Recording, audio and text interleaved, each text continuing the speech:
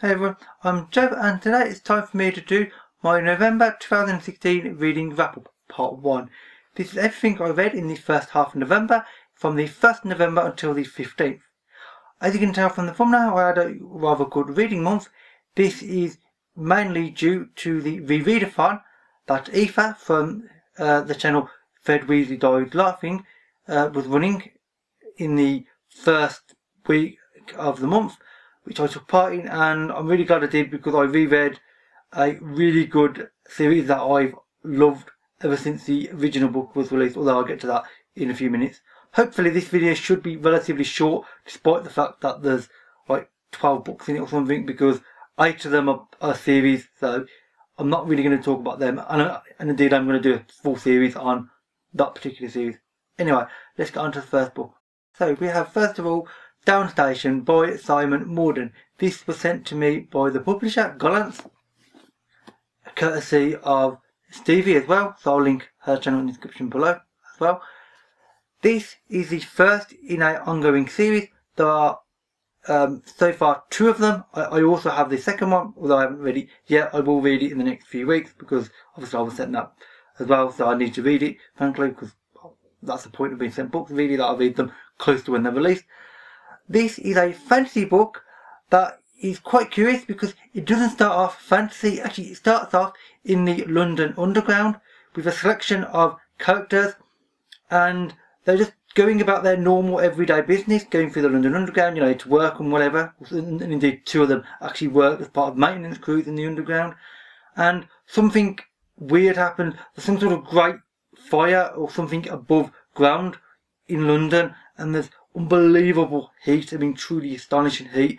And these people managed to, a selection of them, managed to actually sort of escape through the underground and bump into each other, and then they end up going through a door, and the door disappears. And from their side in this world now, the door is actually in a rock that disappears. They lose access to London, at least for the time being, and it goes in a really peculiar way because frankly the ideas in it are unusual, but I actually did really enjoy it. The characters are well developed and they're also quite interesting and quite varied. I mean, there is the main woman in it, Mary, she has some interesting psychology behind her, let's say. Then there is a Sikh in it as well, which is unusual because frankly there's very few books I've encountered, especially fantasy books, that actually have characters whose religion is more significant, and one who is Eastern European. So it's an interesting selection of characters. It sort of doesn't work in some ways, indeed it's not supposed to, because it's meant to be this random selection of people thrown together, and then they have to try to essentially not be eaten by this world and the various things in it and hunted down or by the people in it, and it's unusual. I don't want to talk about the plot. The world itself, by the way, behind the door that they're in, is called Down, which I'm pretty sure is going to have some significance in the second book and ongoing books, and I'm quite eager to get to the second actually, because this was a curious start. The second book was Waking Hell by Al Robertson. I read the first book of this, which is called Crashing Heaven, which is an ongoing series. This is obviously the newest one, which has only just been released a few weeks ago. I got the first one signed by Al Reynolds in London during the Gollancz Fest, which I did a video about, which I'll link in the description below.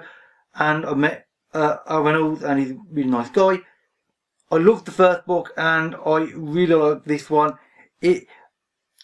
It's a completely different plot line, and indeed a completely different character set, almost, from the first book. There's a few of the sort of background characters are still the same, but the main characters are different in this than the first book, which is almost a shame in some ways, because the sort of primary pair in the first book was fantastic. I mean, it was just a brilliant pairing, but this is almost as good. I mean, it doesn't have the humour in the obvious way that the first book did, but that's to be expected when you start off that strong, frankly. I really did enjoy this book, and frankly I'm already looking forward to the third book in this world. I would imagine at some point the characters from both the first book and this book, and possibly the third, and however many they do, will end up in one book, and it will be like a greater plot line to do with the station. Indeed, that's what the series is called, Station. It's set on a space station, science fiction, above Earth, well, a long way out from Earth, and Earth is contaminated and ruined, and people now live on random little sort of colonies on space stations and moons and things around the solar system. And the plot line is, I'm not going to go into it because frankly it's the second book in the series, so I might spoil things from the first, I'm not entirely sure, but I really did enjoy it. And if you've read the first book, and I would recommend the first book, Crashing Heaven, then you'll definitely want to read this because frankly it was really, really good. So now on to the third thing I read, and the 4th, 5th, 6th, 7th, 8th, 9th, 10th and 11th and 12th, is the entire Artemis Fowl series by Eoin Colfer. I reread these for Aoife's rereadathon, and I'm really glad I did because I absolutely love these books to pieces, beyond measure. These basically are my Harry Potter. I'm not a fan of Harry Potter particularly, but I am with these. I love these books so badly. The books in the series are made up of, and I've already showed these in a video previously, only a week ago, Artemis Fowl, Artemis Fowl and the Arctic Incident, Artemis Fowl and the Eternity Code, Artemis Fowl and the Open Deception, Artemis Fowl and the Lost Colony, Artemis Fowl and the Time Paradox, getting there, Artemis Fowl and the Atlantis Complex, Artemis Fowl and the Last Guardian, which is the last book, sadly, the 8th book. There's also a very small book that I read. This is in between the first and second, written for World Book Day, and this is Artemis Fowl and the 7th Dwarf, which is absolutely tiny. It's like 57 pages or something.